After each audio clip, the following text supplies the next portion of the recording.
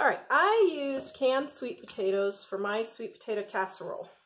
Please subscribe and hit the bell notification so you can be notified when we put up new videos. This recipe can be found in our gluten-free, dairy-free edition of our Dining on a Dime cookbook. Our new lay-flat hardcover with full-color pictures makes gluten-free, dairy-free cooking and baking quick and easy once again. This book is available in print and ebook format, livingonadime.com. All right, I used canned sweet potatoes for my sweet potato casserole. But if you want to use regular sweet potatoes, fresh sweet potatoes, all you have to do is throw them in the oven and roast them at 350 degrees for approximately 45 minutes. Peel them, chop them up, and put them in your dish, okay?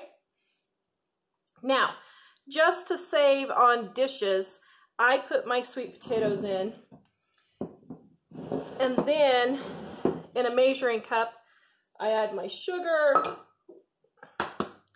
and my eggs.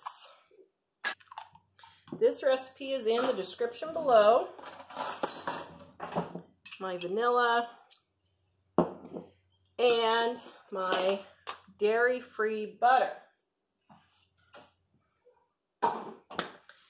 Then I just stir it all around. Then I just pour it all over my sweet potatoes. Now, you can do this a couple of different ways. You can, if you want the marshmallow top, just bake this at 350 degrees for 20 minutes. Okay, if you want a crumb topping, which is what my recipe calls for, then just add your butter, make sure that it's melted. You want your butter, and then your gluten-free flour, brown sugar,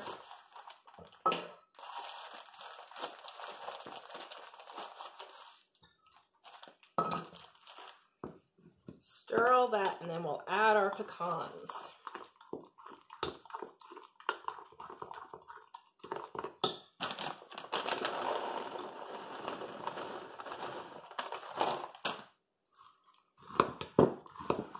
And this is a candied pecan topping instead. Now, if you use your marshmallows, if you want the marshmallows, after you've baked your sweet potato casserole, then put the marshmallows on top and put it back in the oven for about 5 to 10 minutes until your marshmallows are melted.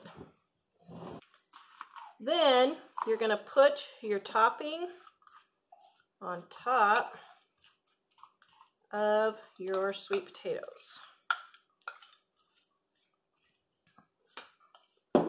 Then we're going to bake at 350 degrees for 20 minutes. And here you have Thanksgiving dinner all ready. All the yummy goodness. Right there. I ran out of bowls, so I had to use my big bowl. And there's the apple pie that my family dove into before I could stop them.